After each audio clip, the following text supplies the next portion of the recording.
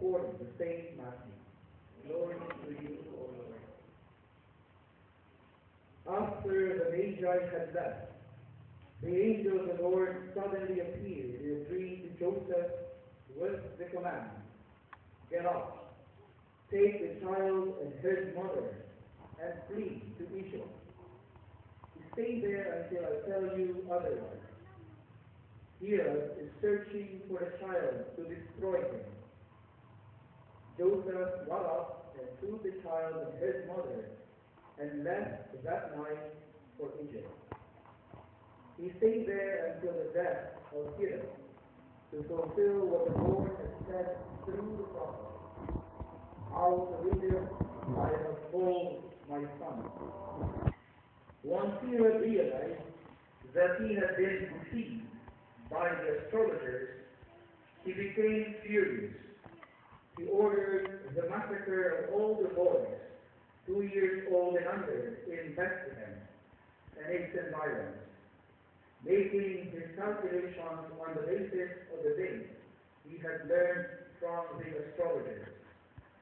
What was said through Jeremiah the prophet was then fulfilled. A cry was heard at Ramah, sobbing and loud lamentation. Rachel bewailing her children, no comfort for her, since they are no more. The Gospel of the Lord. Praise to you, Lord Jesus Christ. Let us all be seated and listen to the homily. There are many realities that we need to confront about the feast that we celebrate today that is wholly innocent. First of all, is that many would attempt to destroy good people. In fact, Herod attempted to murder Jesus, and he also had the massacre of the many boys in Bethlehem during the time. The second reality is that evil will never prevail over good.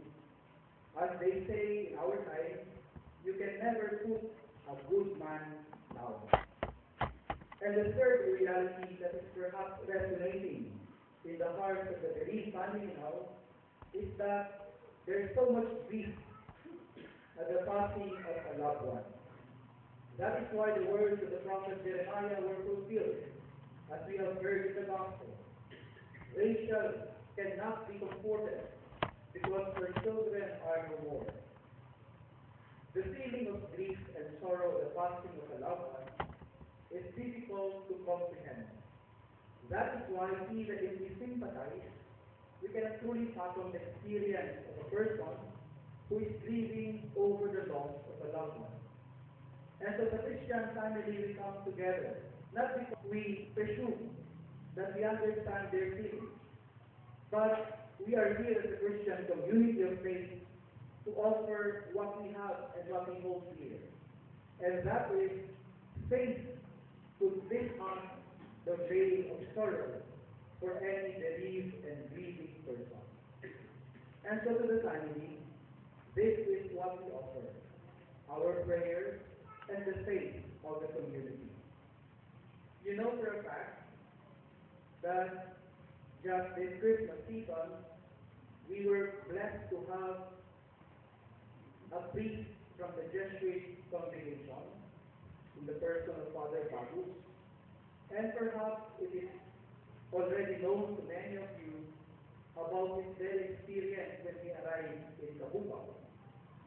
The night that he arrived in Cabugao, he saw an old man standing in the porch of our convent, not knowing who the man was. And the following day, after the Misa de Gallo, I told him just visit the bereaved family and to pray over the dead. And he said, "Sure, let us go."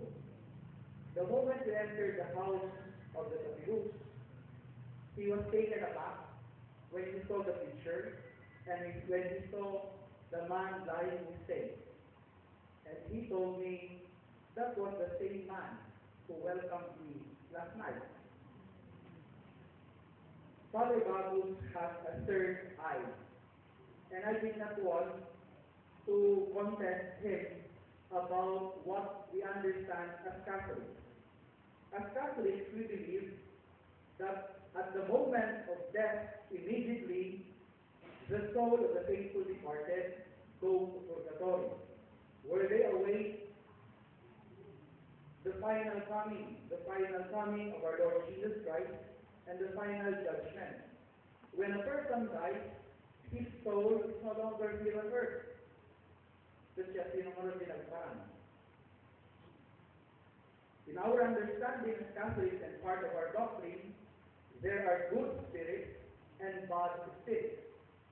The bad spirits would take the form of any dead person, either to cast fear, either to make people aware of their presence. But the good spirits could also take the form of our beloved dead.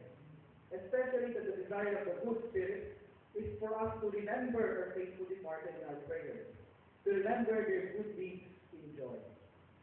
Today, my dear brothers and sisters, the old and classic adage in the church, every sinner has a future and every saint has a past. Because it loses its meaning. Why? Because the celebration of the Holy Innocents speaks about martyrs who never had any past. Why? Because they were murdered as young infants. And so there's no past to speak about. But I believe the adage is true in relation to one, a sinner with the future. Why? Because before he left us, I was the one to listen to his confession, and I was the one to anoint him, and I also gave him Holy Communion. He opened his heart, and in opening his heart, I believe that despite his past misgivings and shortcomings, he was able to be reconciled with God. That is the challenge for us today, my dear brothers and sisters. That as we now bring him to his resting place, that every sinner will have a beautiful future if we reconcile ourselves with God and with one another. And that the lives of the saints will always be a testament for us that it is never too late to be reconciled with God and with one another. This is the peace that we hope for each one of us here. This is the peace that we hope one will be able to experience during the coming of our Lord Jesus Christ in the last day. May this be our consolation. May this be our hope, that our faith may continue to be firm, trusting that God will always reward us as we strive to live a holy life according to His will.